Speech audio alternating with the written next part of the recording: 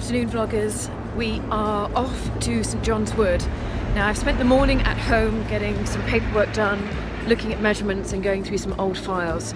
We're actually off to a client who are related to the Primrose Hill job. So this is actually stage 2 of the Primrose Hill job. What we're doing is we're going to have a look at a particular couple of rooms with a view to moving furniture from one property to another. Now, I know the rooms very well, but I don't have exact measurements. We're going over there to take measurements and to see what furniture we can fit in. I'm feeling a little bit more cool, calm and collected today because I've had a reasonably good night's sleep and I've been at home and I've been able to catch up on some lost paperwork, which is great. I've also spoken to the Reading job and have a decision made on the desk, which is going into the study, and a few other things have been decided upon as well, which is all great.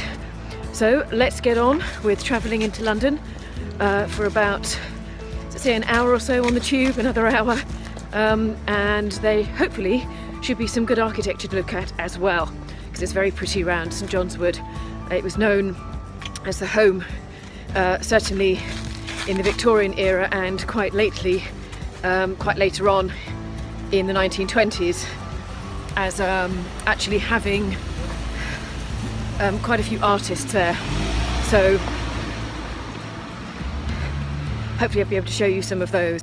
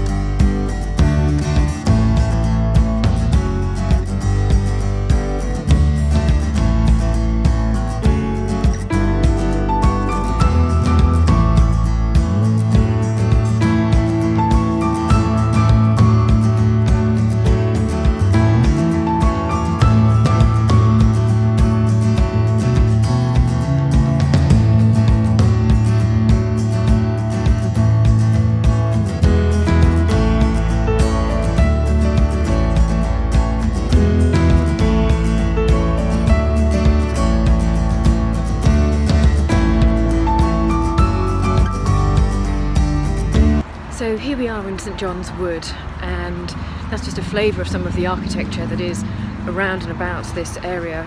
It's quite substantial actually when I think about it, but you kind of forget sort of seeing it all the time. I do a lot of work in St John's Wood, so I know the area quite well now. But today we're going into a flat which I've done some work on previously. Today should be just a bit of a layout job, but I'm quite sure that they'll talk to me about other things that need doing as well. So let's go inside.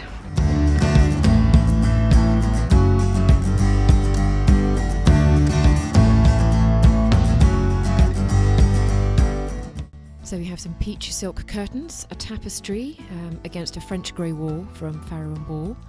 This is a spare room, so it's got a random collection of furniture in it. That's my bag. Yes, furniture such as this, dark wood, and a divan. And finally, this is just a problem they want me to have a look at. It's not going to be one for me to do, it's going to be a building problem. As you can see here, there's damp down at the bottom, and I think this has come from a loose pipe that's come from above. This whole pillar will have to come out for the repair to be done.